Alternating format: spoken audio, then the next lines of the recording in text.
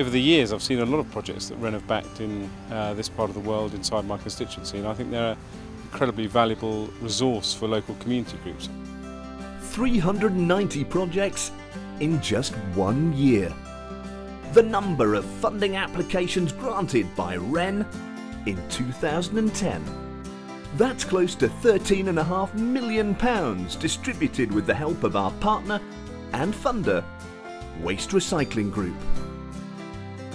WRG contributes to the Landfill Community Fund, which means we can support people and projects who preserve our sometimes fragile natural environment, encourage a wealth of biodiversity in environments of all kinds, save irreplaceable examples of our heritage for future generations, make the world a brighter place for kids and every single member of their families.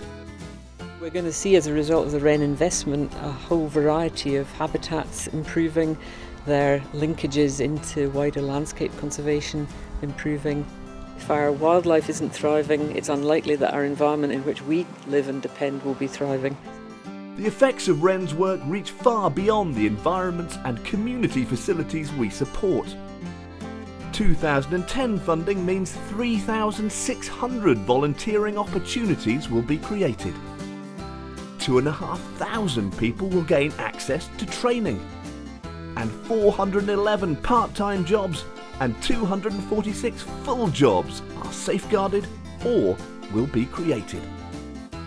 Quite some feat, isn't it? And one that can only be achieved with the support of our partners, hard-working staff, and of course, our applicants. So however you choose to get involved, thank you.